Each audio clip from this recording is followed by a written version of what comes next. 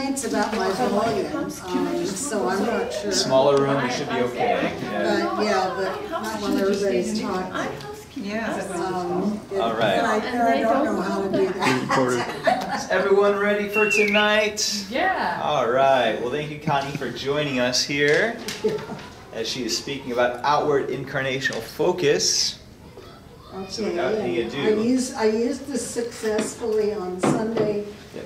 Just use the arrow buttons. Yep. My retention might not be great. So, anyway, outward incarnational focus is an interesting phrase, and I don't know how many people have figured out exactly what it means, or whether you thought of a different way of phrasing it. But if you do think of a different way of phrasing it before the end of the, I touched something. Before the end of the evening, please let me know. Or add it to the bottom of your list of questions, which we'd like to collect when we're done. Okay, we're going to start with a prayer, have introductions, scripture, discussion, small group activity, will be discussion, and have a prayer. Okay, so can we read this together? Lord, make this reflection of your love. Call us into new places of service and growth. Fill us with courage to open doors a bit wider and reach out still further than we are comfortable. Strengthen our communities to bear love into difficult situations and find common concern with those we often overlook. Teach our hearts to seek out those whom we push to the margins of our lives, our congregations, and our communities. Help us become more Christ-like this day. Amen. And to go through it again, the directions were to emphasize the words we found most meaningful, I guess. So we can read it again and focus on what's been highlighted in yellow. So, Lord, may this reflection of your love call us into new places of service and growth. Fill us with the courage to open doors a bit wider and reach out still further than we are comfortable. Strengthen our communities to bear love into difficult situations and find common concern with those we often overlook. Teach our hearts to seek out those whom we push to the margins of our lives, our congregations, and our communities. Help us to become more Christ-like this day. Okay, introduce yourself. So tell us your name, give us a fun fact about you, and what do you think of when you hear the word vital? Okay, you want to start with David? Or do you want to swallow first? I'm David Marquis. I've been a member of Valley for many years. Fun fact about me, when I was in high school, I drove a Model A Ford as my basic transportation. How old are you? That would be even more fun. It wasn't new. And what do you think of when you hear the word vital?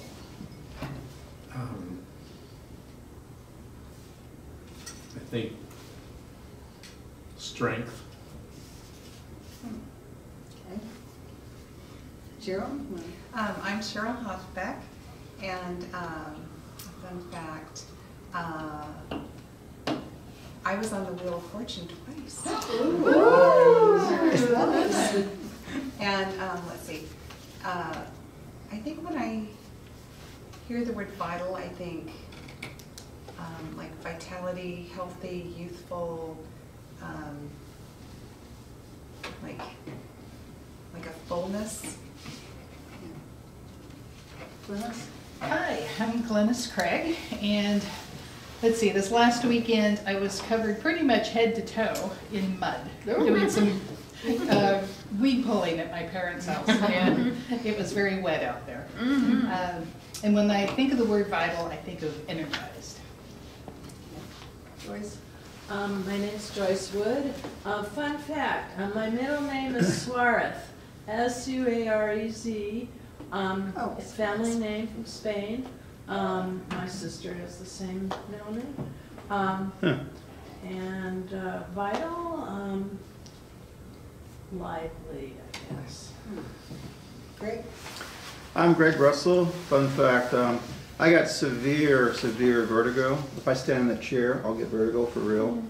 But I have a pilot's license in spite of that. That's frightening. I've had it for years. If I'm enclosed in the plane, it doesn't. I don't feel it. If I can fall over, yeah, then I feel it. Vital for me is necessary for life. It's what required for an organism to thrive and to be successful. Jeff? I'm Jeff Bender. Fun fact about me is that I review running shoes. Ooh. And I get them for free, which is nice. Oh, and you get to keep them, right? Yeah, and I get to keep them. Yeah. So I do that in my spare time, and that's part of my hobby of running. And then what I think of when I hear the word vital, I was actually thinking about something related to Paul Galbraith's devotion that some of you may be reading along with also. And I think of the wind, and the idea of the wind is sort of the breath of God. So I'm making that connection.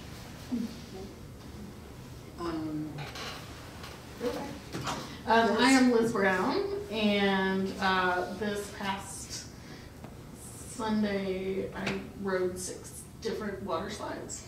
Yeah. 3 water slides twice each. So, I guess that probably wasn't locally. Is this a bucket list? I was rather proud of myself for climbing the stairs that many times. Yeah. And when I hear the word vital, I think necessary, but when I hear the word vitality, I think energized. I'm Jerry Mitchell, and I'm having a hard time thinking about a fun fact about you. Oh my goodness. But I do remember this was a long time ago that my husband was thinking he might get a promotion, and I said, well, I'll move anywhere, and I meant anywhere in Washington State. And he came home and said, guess what, we're moving to Great Falls, Montana. Oh, that's really funny. What are you talking about? He said, no, it's real. Ooh, ooh. We were there 2.5 years. Then we got to come to Oregon, and it was wonderful.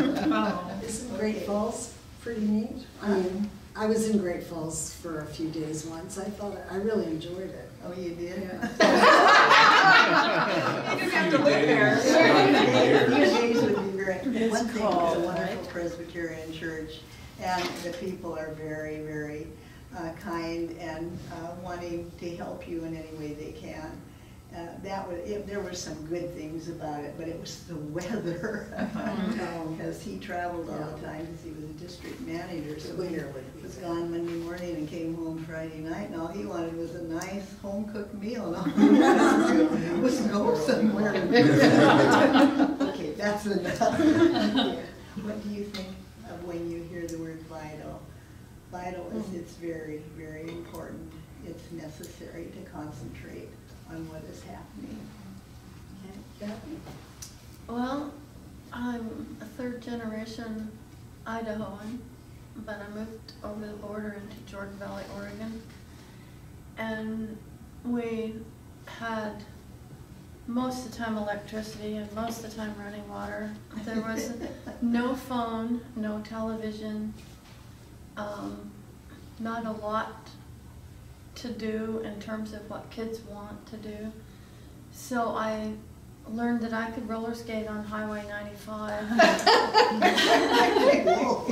and not get hit by a truck because you can see him coming from a long way.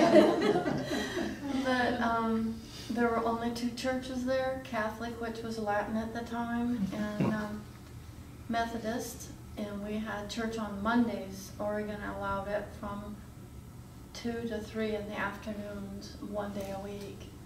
So that was our church on Mondays. Once in a while, a minister would come out, some practicing person from, the College of Idaho. They would come and speak on Sundays, so we would go there. I mean, it was in English, so that helped. When I think of the word vital, I think breathing, because I was a hospice nurse. So vital to me is, you know, they're still viable, they're still breathing, they're still with us. And your name? Oh, Kathy Bach. I'm sorry about that. Okay, Donna Carlson. Fun fact about me. Boy, there's a lot of them, but I'm not going to go into them. I enjoyed hang fighting when I was young. But man, that was a lot of fun. Obviously give it up because I'm still here. And what do you think of when you hear the word vital?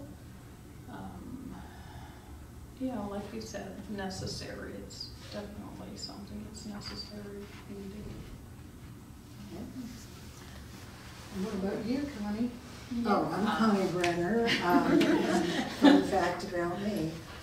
I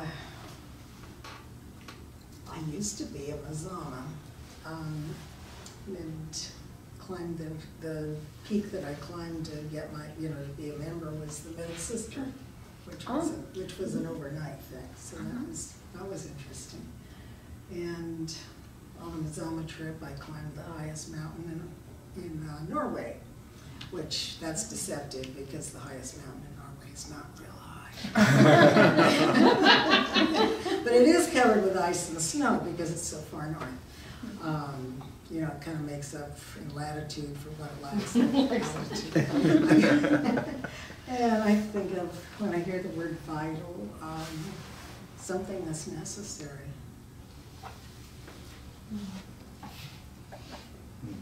Okay, and here's that's thesaurus definition with all kinds of synonyms.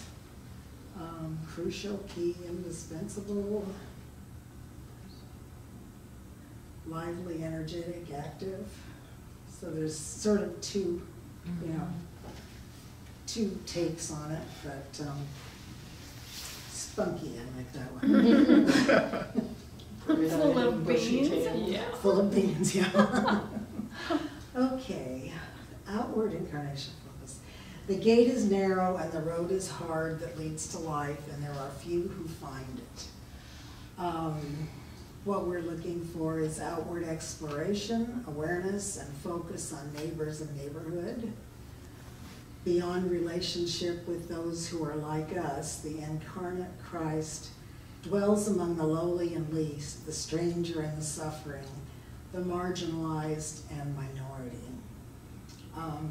I think in shorthand, what I usually think of when I think of those groups are the other, and our tendency to turn anybody that's a little different from us into the other, which makes them a little bit less than fully human. And I think that's one of the dangers we face when we start making differences between people. The missional focus on where Christ is already living and present and calling us to dwell. Okay, it's a long scripture. This is half of it.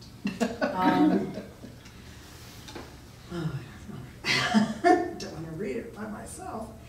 When the Son of Man comes into his glory and all the angels with him, then he will sit on the throne of his glory. All the nations will be gathered before him, and he will separate people one from another, as a shepherd separates the sheep from the goats. And he will put the sheep at his right hand and the goats at the left. Then the king will say to those at his right hand, Come, you that are blessed by my Father, inherit the kingdom prepared for you from the foundation of the world. For I was hungry, and you gave me food. I was thirsty, and you gave me something to drink. I was a stranger, and you welcomed me. I was naked, and you gave me clothing. I was sick, and you took care of me. I was in prison, and you visited me. Then the righteous will answer him, Lord, when was it that we saw you hungry and gave you food, or thirsty and gave you something to drink? And when was it that we saw you a stranger and welcomed you, or naked and gave you clothing? And when was it that we saw you sick or in prison and visited you? And the king will answer them, Truly I tell you, just as you did it to one of the least of these who are members of my family, you did it to me. Now the last part of it is, then he will say to those at his left hand, You that are accursed, depart from me into the eternal fire prepared for the devil and his angels. For I was hungry, and you gave me no food, thirsty, and you gave me nothing to drink. I was a stranger, and you did not welcome me, naked, and you did not give me clothing, sick and in prison, and you did not visit me. Then they also will answer, Lord, when was it that we saw you hungry or thirsty, or a stranger, or naked, or sick, or in prison, and did not take care of you? Then he will answer them, Truly I tell you, just as you did not do it to one of the least of these, you did not do it to me. And these will go away into eternal punishment, but the righteous into eternal life. And share what speaks to you, or how it speaks to you. Anybody? One of the reasons I love the Good Samaritan story is because at the end, when they asked Jesus, who is my neighbor? He said, who did the man who was injured say helped him?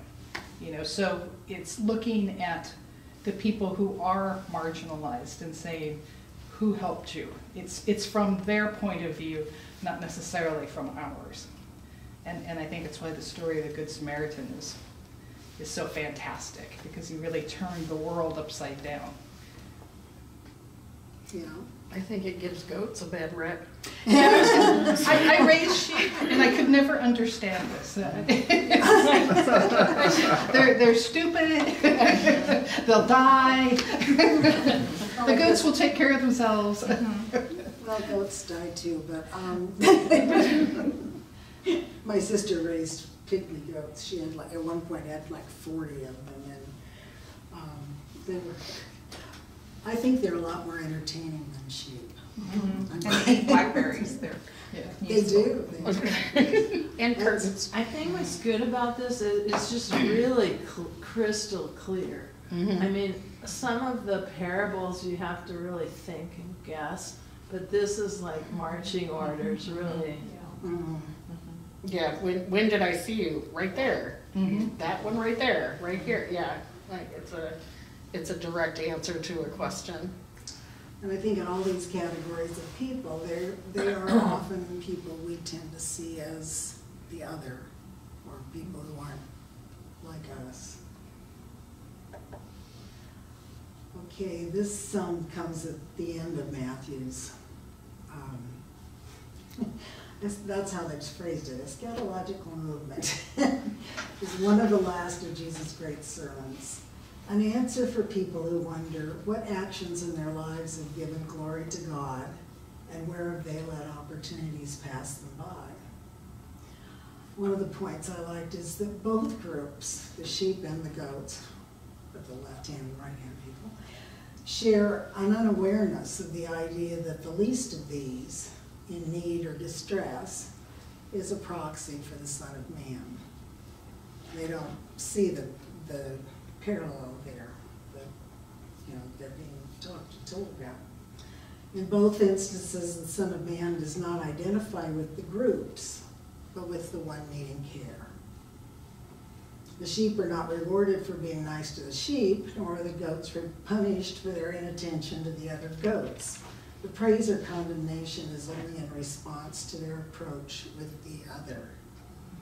The other is the one who needs. Can you think of other areas, I mean, besides hungry, naked, in prison, etc., that, you know, that are used in them? Let's see, how do I go back? Just use the arrow button.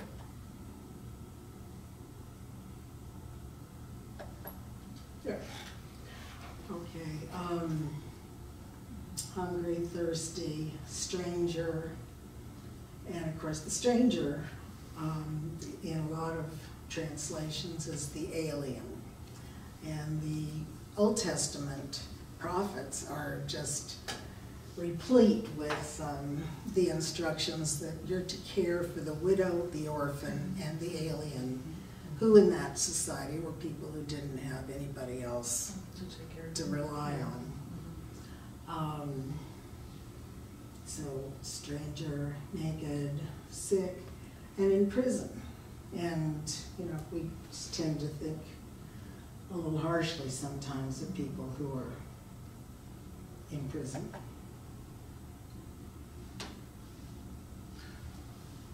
Well, I think of homeless people quite a bit when, for a number of reasons, but they're so visible and they're so, it's hard not to be judgmental about why. And heaven forbid that we would be there ourselves. And as I was driving through Portland today with my sister, we were kind of like commenting on that, and you can't hardly not comment on it, but it's like, how can we even relate to what that must be like?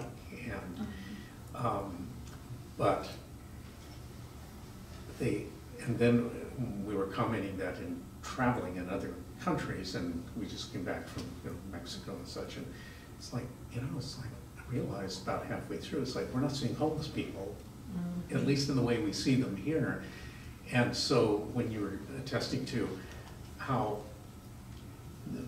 the people are cared for in that society, or like in the Old Testament, it's like care for those who have not. I think in a lot of cultures that are also, where they're more family oriented and stable, it's like, well, they must be taking care of their own, or if they don't, they have somebody, then somebody else must be helping take care of them. I mean, it's that you see a lot of people maybe sitting around not doing anything, but you don't see people living in tents or There might be 10 people in the hut, but they're in the hut. Yeah. Yeah. Yeah. So, I mean, it's something, of course, there's so many people here that we don't have solutions for, but it's obvious that how more privileged we are than we have ever even taken ourselves to be granted for. It's like, well, we really are. And not to be judgmental at the same time, as you're saying, it's like, how could you live like that? Yeah. Well, every once in a while they'll profile a family that, your one job loss, or one bad diagnosis, or one medical bill, serious accident away from losing everything you have. One man that was interviewed was a practicing lawyer, and due to his alcoholism and other issues, of course he lost his practice. His wife left. The house probably went to the wife. I don't remember that detail. So boom, he was homeless. I mean, he went from, I don't know how much money they make, but he went from a paying job to nothing. Yeah. And because they were interviewing different people along the way, why are you here? Why are you here? That kind of thing. And I was not surprised, but a little stunned that somebody with that much of an education. And so it isn't just people that, dropped out of high school or whatever. There are well-educated people out there that just had tragedies happen. or mental illness is a big Yeah. Exactly.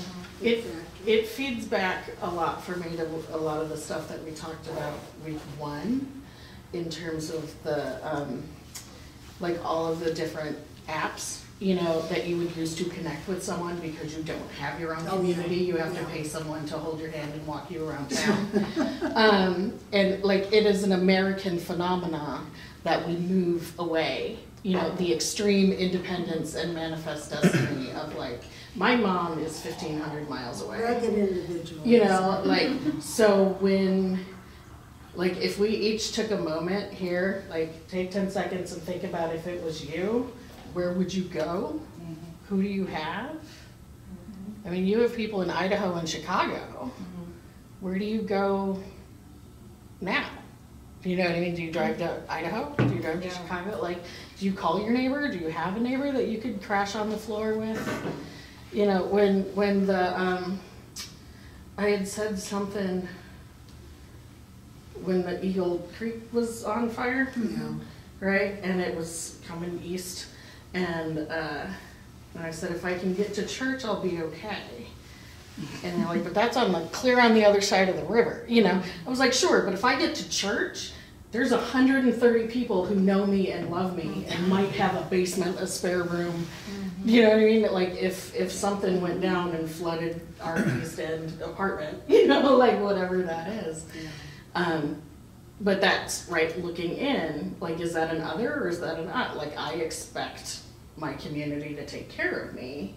Kind of, how do we open out that community? How do I, you know, who am I willing to take care of in the same way? Not necessarily someone you've got a connection with, too. Yeah. Glennis? Joyce commented earlier that scripture was very clear. And, you know, the United States likes to call itself a Christian nation. So I'm having problems reconciling that. Yeah. If we are not doing something, you know, that Jesus said like that, are we still a Christian nation? Do we have the right to call ourselves that? Well, one thing I always like to say is that as members of a democracy, we are responsible for what our government does and doesn't do. And that's, you know, we need to make our voices heard because it's our country. It's not somebody else's country. I got 2 comments real quick if I have time. One is I used to go to Japan all the time for work, and I never saw Japanese homeless because the family had a responsibility. So if someone had a problem, it was the family would take care of the person. The other one, in terms of the comment about this, things are crystal clear, if you go earlier in the chapter, you have the story of the 10 virgins waiting for the bridegroom, and 5 of them brought extra oil. And when the ones that didn't have and needed asked the other ones for the oil, to share the oil, they said no. So that's in conflict with this in terms of interpretation. So there's nothing that's really crystal clear, I think, when they read the Bible. It's always a challenge. I remember one of the nurses at the hospital telling me, like when Duncan was first born, of like gather your village, you know, kind of stuff, because in China, a baby does not touch the ground. Those feet don't touch the ground for the first year. Yeah. There are always arms. You know, there's aunties and grandmas and neighbors and, you know, whatever that is, and they are not alone in that. You know, but it is, again, a very Americanized, you know, American moms are isolated in ways that other people are not, you know, because building that village, if you don't already have it. Yeah. Okay, come on, what are we doing?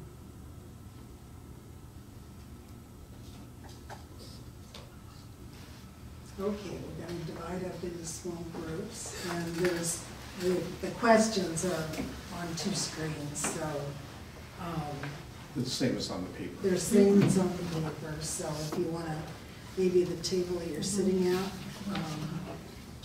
chair.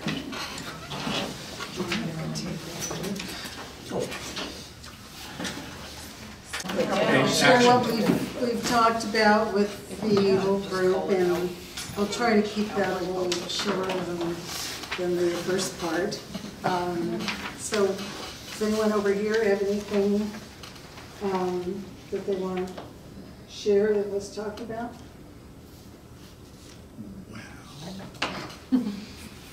I think we spent a fair amount of time talking about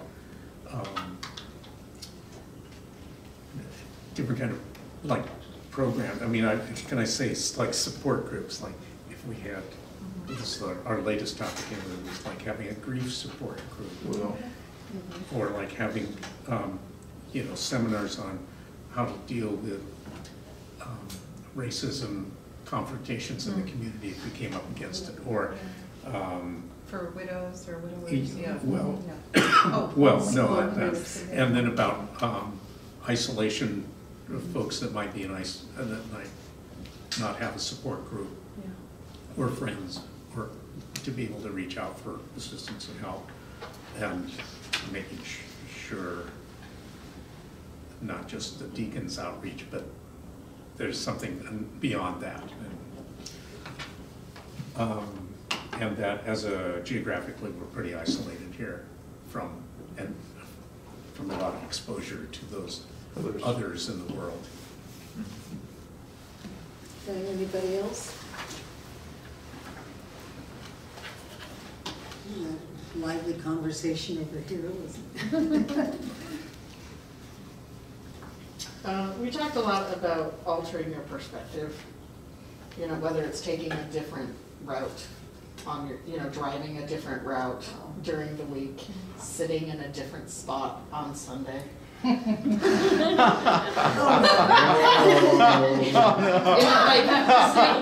can finding ways to, like, how do you open your eyes was what that came out of. And it's like, how, if I'm gonna walk a mile in your shoes, I gotta go find somebody's shoes, right? So how do I go find those shoes?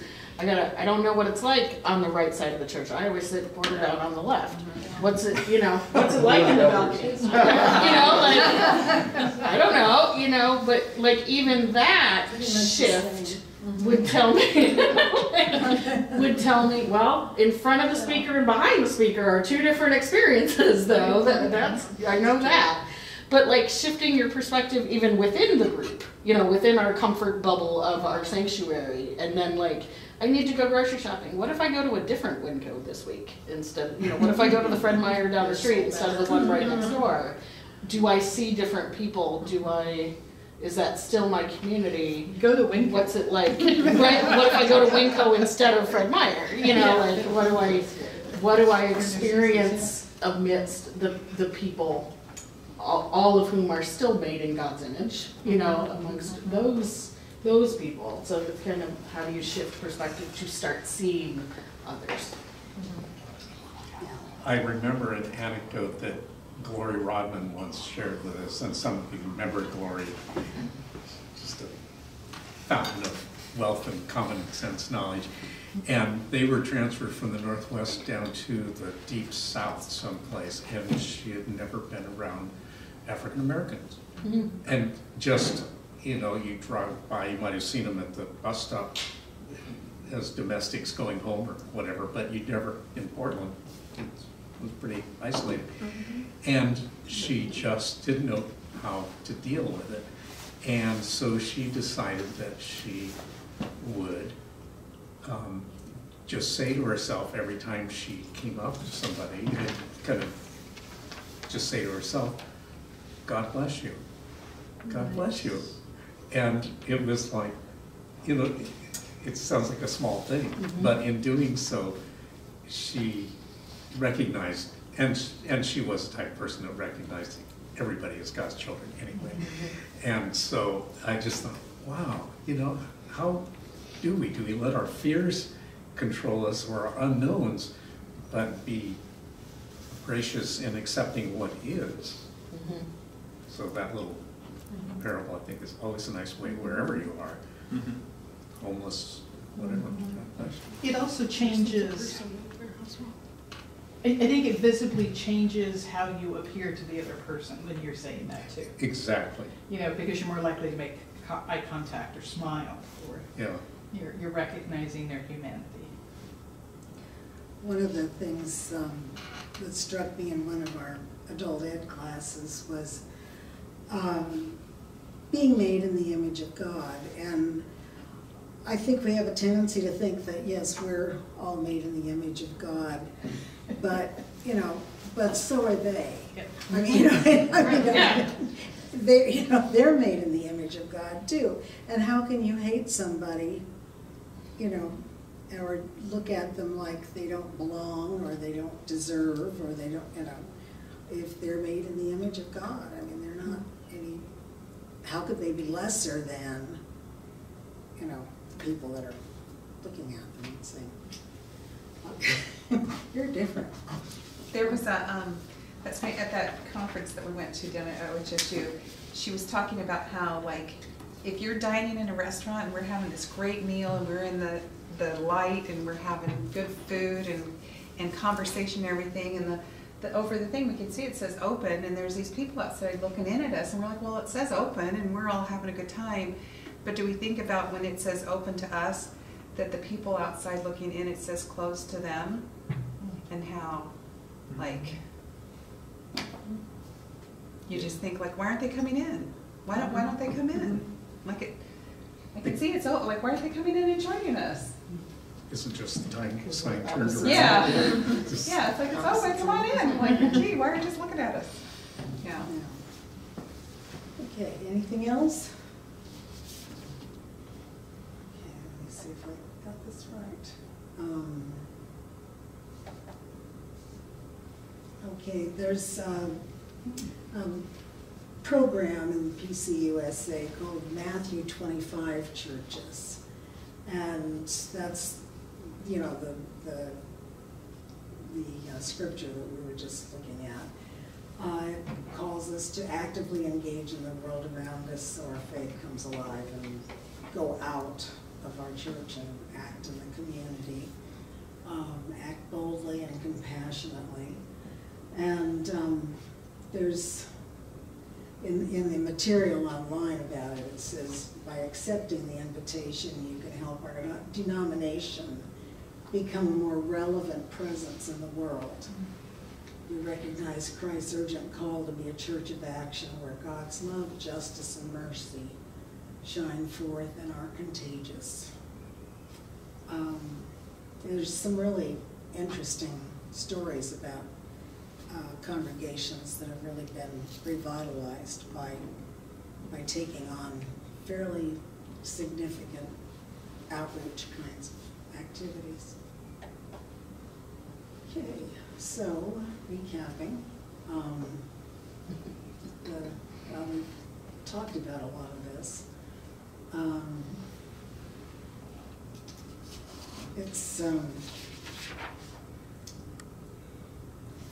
There's potential outcomes from this. The congregation could be or is a noted presence in the community. Needs are met, people feel welcomed, reconciliation and diversity help transcend culture. Our community could be viewed as being more important to us than the church building. We're taking up God's mission. Tendency in a lot of churches to focus on the physical plant and make sure we're taking care of that. Except for David, he can do that. Yeah.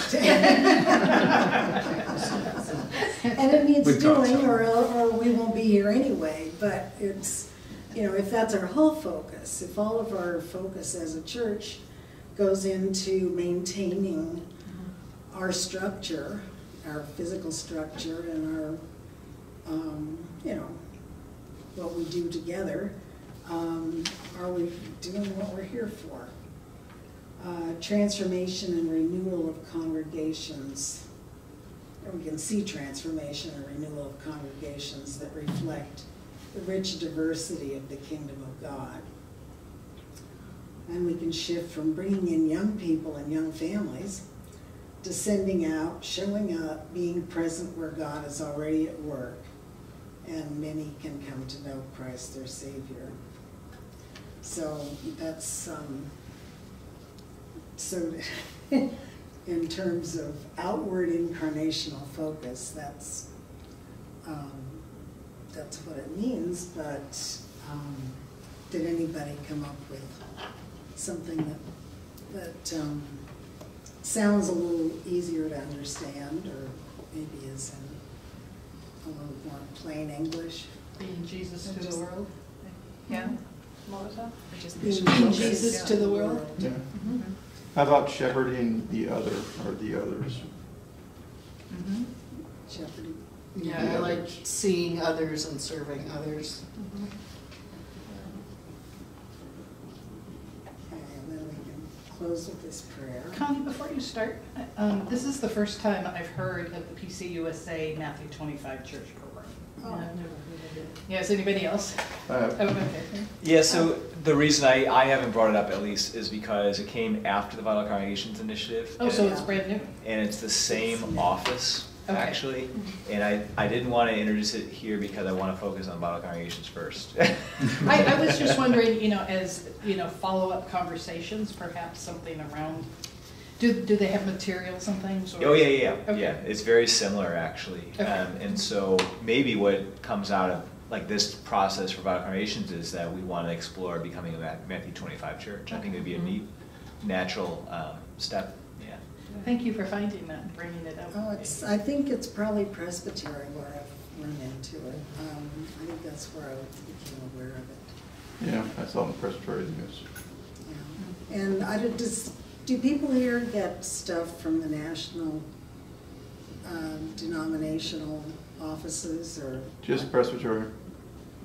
I get the Presbyterian stuff, Yeah, not the but, General Assembly stuff. Oh, okay, because there's like weekly newsletter things, and it's kind of interesting sometime when I don't always read them, depending on how much time I have to spend at the computer. But There's a lot from the Presbyterian itself, so.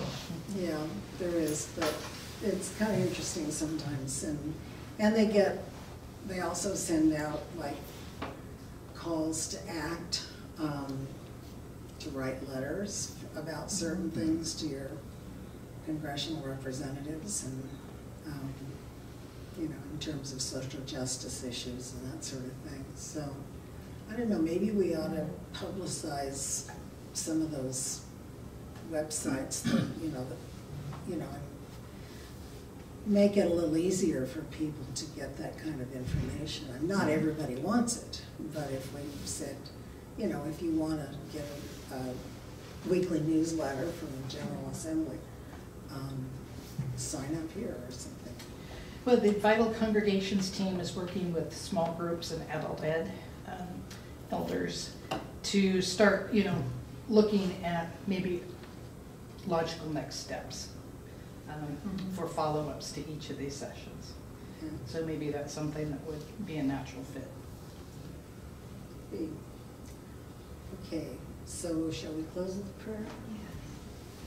Lord, help us to see your face in the faces of our neighbors who are in need of food, clothing, shelter, acceptance, kindness, companionship. We're told that we're made in your image. Help us to understand that all of our fellow humans were also made in your image, and that they deserve the love and respect that resemblance deserves. And help us understand how best we can be involved in sharing your love. Amen. Good prayer. Okay. So next week, we'll keep this going here. Week 4 will be on servant leadership, which should be really neat. And I believe Carolyn is leading that. I think so. Who's doing it? I think Carolyn is leading that. Lawson saw. Yeah, I think so. So should be good. So Wednesday at 6, we'll be back. Or Sunday. Or Sunday.